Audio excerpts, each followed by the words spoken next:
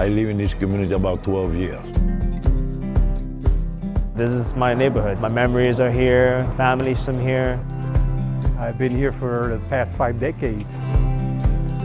I think that this neighborhood, what it symbolizes to me is culture and tradition.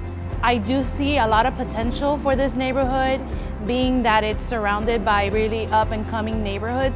It's a great opportunity for businesses to come into this area that the community needs to be able to thrive.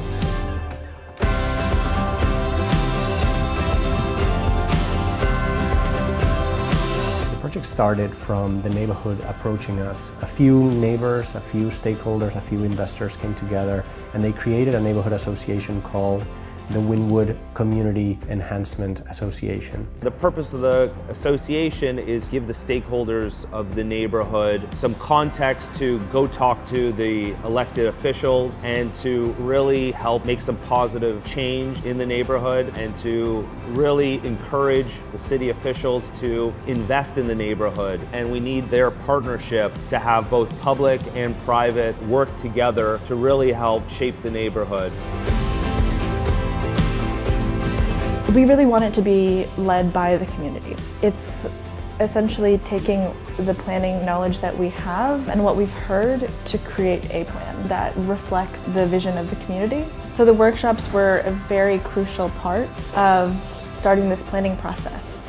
And that the people have that opportunity to say what they would like to see and what they want to see in their community moving forward. I think it was a way to come together as a neighborhood to really see what works for the community and for the people that actually live here. So I think it was a tremendous idea to have everybody here, and it's a very good initiative.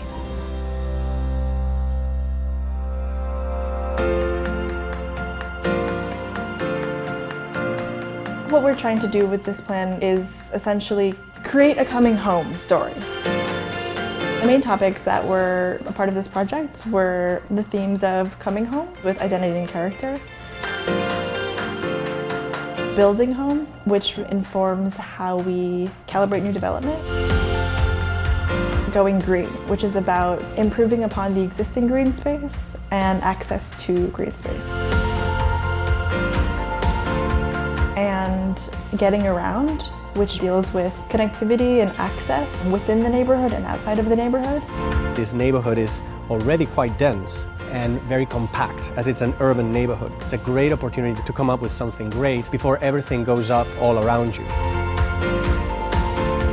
The most important thing for a plan to succeed is leadership, and to make sure that there is accountability and that all the plans that we put together are held true. Another very important thing is that the plans are able to change over time. Like big change, it's good for everybody. It's really satisfying to be part of the genesis of what it's going to become.